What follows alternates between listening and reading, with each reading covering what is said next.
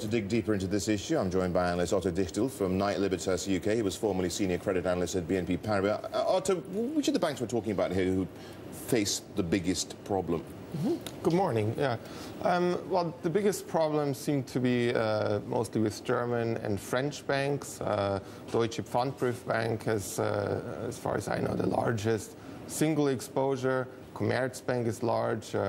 Dexia and SocGen, Crédit Agricole, but also BCP in Portugal has a subsidiary in Greece, so relatively also a large exposure there. So you mentioned some of these banks in Germany which are not publicly listed, that many of them are state banks effectively. It could mean that Germany has to lend even more money to Greece than they thought. Well, if you take the example of Deutsche Pfandbriefbank, yes, it is 100% owned by the German government. It's effectively been bailed out in the credit crisis already, so write-downs of Greek debt would basically lead to further capital needs of that bank, so would end up as a bill for the German government anyway. So then will a Greek aid package prevent the spillover of sovereign risk into the banking system? Well, hopefully it will. I think if it is not designed to prevent that spillover, then I think we're probably in credit crisis 0.2, or maybe it's 0.3 by this time. And what would that mean? Well, I think the core problem here is that Greece in itself has no ability to access liquidity, basically. And the market is speculating against that ability at the moment. And if the other European countries aren't supporting Greece, then the market could go on speculating against one country after the next that is within the Eurozone. But these are the bondholders we're talking about, these banks. They could be facing what they're calling a haircut. What sort of haircut do you expect, or do you expect one at all? Well, a haircut, I think, would be problematic, and effectively is the default, or the effect of the default. De facto, yeah. So it's just a nicer way of putting it, though, isn't it?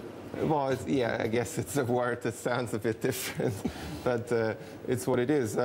And I think it would have very severe effects across the board, because it would lead to losses at the banks, and yeah, and then it cascades into other countries and becomes really a problem that spirals out of control. But we've already seen evidence of that, haven't we? We've had credit downgrades for Portugal and Spain now as well. I mean, is there any way of containing this now?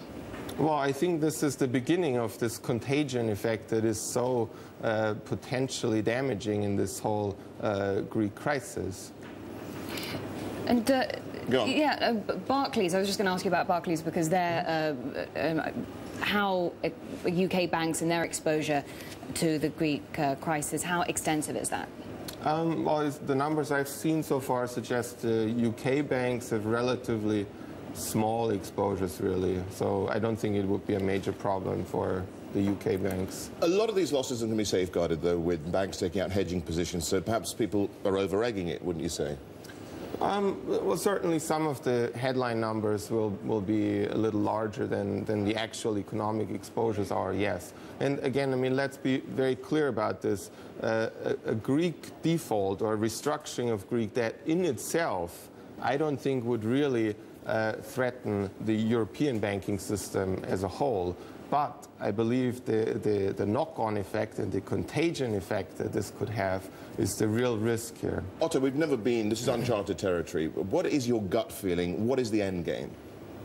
Well, I think we've kind of been here, actually. I mean, maybe not with a European sovereign, but if you think back in the credit crisis, Lehman, you know, and it had the knock-on effects on other investment banks. Maryam was in difficulty, AIG then, and it required basically a very large liquidity support package from the US Fed and the US government. But does the Eurozone and the ECB, etc., do they have the stomach for it?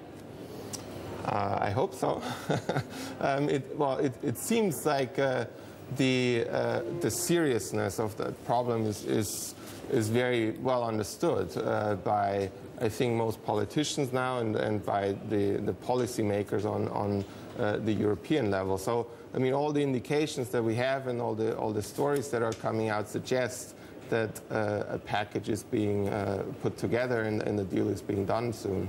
Otto Dichtl, thanks so much for joining us. We do appreciate it.